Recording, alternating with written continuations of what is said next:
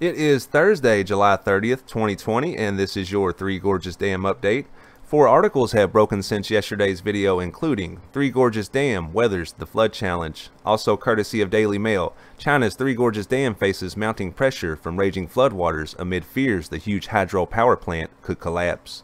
Up next, courtesy of Epoch Times, flood peak moves along China's Yangtze River as water reaches dangerous levels. And last but not least, torrential rainfall causes more than 50 million flood victims in China. We also have some new Twitter footage playing in the background of today's video. Let's hop into it.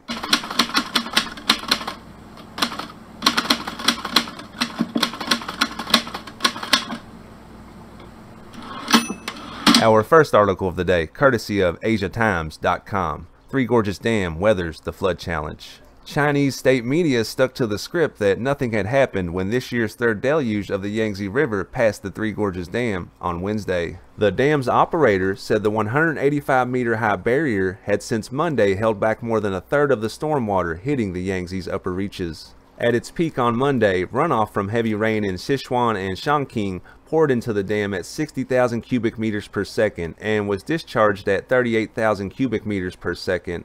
Xinhua news agency said no severe flooding was reported across major cities, including Wuhan east of the dam, and that the dam had mitigated the threat. But that last paragraph of the article differs from reports, videos, and the word from citizens on the ground. But I digress. Moving on. There have also been signs that Beijing could be shifting its preference away from hydroelectricity projects. China's National Development and Reform Commission has approved 3 projects so far this year to build nuclear plants or expand existing generation capacities, but no new dams or hydroelectricity plans on major rivers have been announced. Thank you for watching this video. If you are finding it informative, please consider giving the channel a subscribe. Now on to our next article. This comes courtesy of the Daily Mail. China's Three Gorges Dam faces mounting pressure from raging floodwaters amid fears the huge hydropower plant could collapse. The port cities of Qingdao and Rizhou on the eastern coast were the latest to see record-breaking daily rainfall last Wednesday, and the provinces of Yangtze and Anhui on the Yangtze River issued new red alerts on Thursday. The Ministry of Water Resources said 93 rivers remained above warning levels, adding that the Three Gorges Reservoir, China's biggest, will need to be closely monitored as incoming floodwaters surge. The current flood control situation remains severe and cannot be relaxed in any way, it said. Regions throughout China have been ordering emergency evacuations as a result of landslides, burst riverbanks, and mountain floods.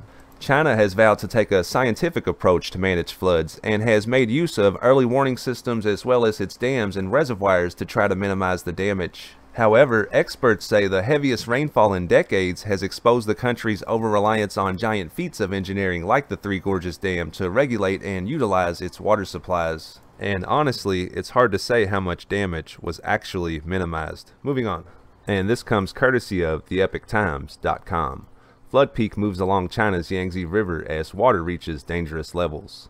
The third peak of this year's flooding season in China from heavy rainfall arrived on July 28th at the midstream region of the Yangtze River, which is nearly 4,000 miles long and runs across central and eastern parts of the country.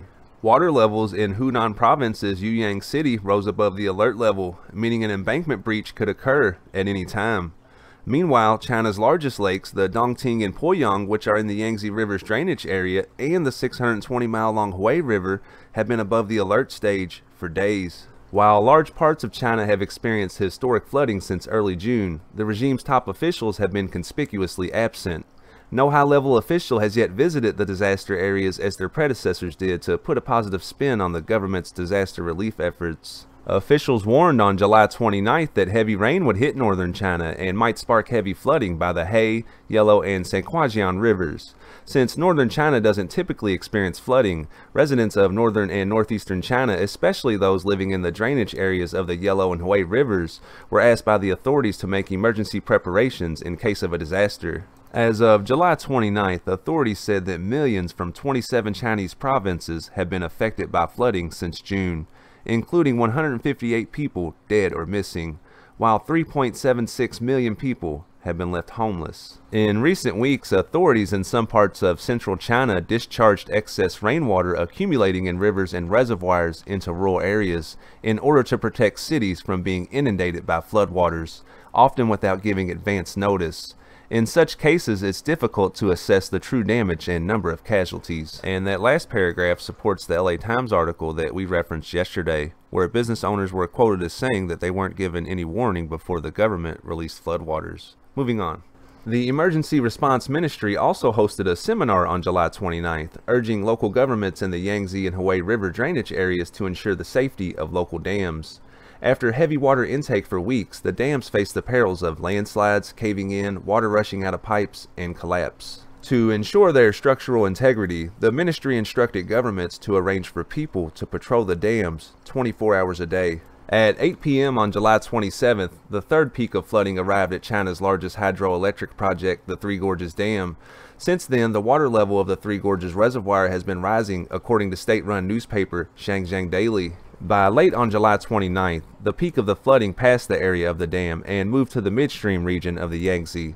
With that, the metropolis of Chongqing, located upstream, announced that ships could operate again after the city had banned all ships from the river on July 26 due to rising water levels. While Wuhan, the capital of Hubei province and located midstream of the Yangtze, reported higher river levels, the peak of flooding hadn't arrived as of late July 29th. Meanwhile, a surge in water on the Han River, which drains into the Yangtze in Wuhan, could cause the Yangtze to overflow there.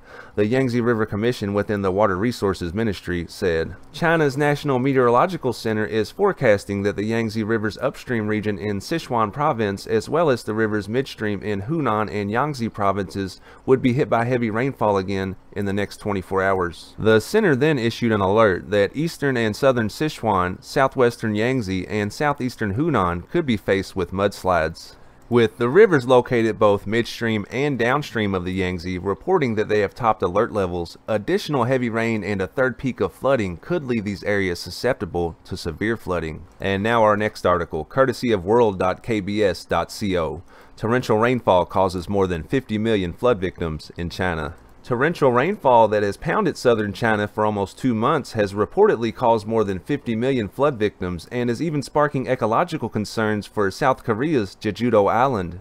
Chinese media cited government data on Wednesday that 54.8 million people had become victims of flooding in the southern Chinese provinces of Yangtze, Anhui, and Hubei. Of these, 158 had died or gone missing, while 3.76 million have been evacuated. Around 41,000 homes have collapsed, and some 52,000 square kilometers of farmland have been inundated, resulting in the damage estimated at around $23 billion US. As the Three Gorges Dam continues to spew huge amounts of floodwater, concerns are rising that the massive amount of fresh water flowing into the South China Sea could have a negative ecological impact on the coastal waters off Jeju-do Island. On average, 44,000 tons of fresh water flows into the ocean from the Yangtze River each second, but that amount has increased to 77,000 tons per second due to the heavy rainfall. As a result, a tremendous amount of water from the Yangtze could flow into the coast of Jeju-do Island about a month from now. Ecologists say that could cause the salinity of ocean water off Jeju-do to decline, resulting in higher seawater temperatures and wreaking havoc on the marine life in the region. The Jeju-do Marine and Fisheries Research Institute set up remote-controlled detection centers on the western waters off the coast of the resort island earlier this month, and has stepped up monitoring of salinity levels. And I think this is a good place to wrap up today's video. I hope that you found it informative, and check back soon for more content.